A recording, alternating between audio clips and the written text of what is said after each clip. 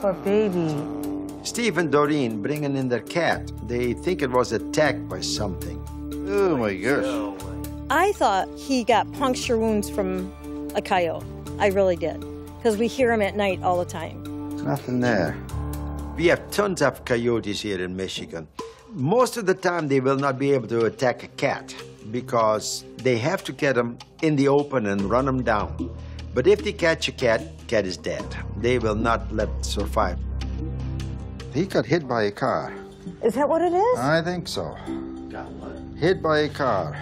Oh. But this is not a tooth mark. Oh. This is skinned. If he was attacked by another animal, then you would have punctures. If it was a tooth mark, it was a very old coyote with no teeth left. Is he walking all right? Yeah.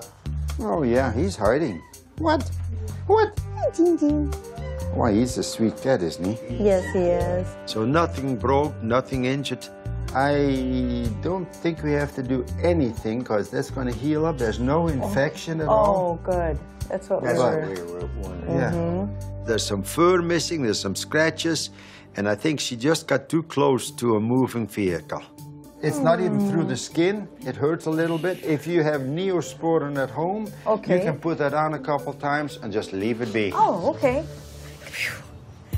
He's okay. He was just grazed by a car, and he was lucky. Don't let him out that much. No. Thank you, Doc Polk. Thank you. Sweet. Hang on, baby. Hang on. Hang on. That's a good boy.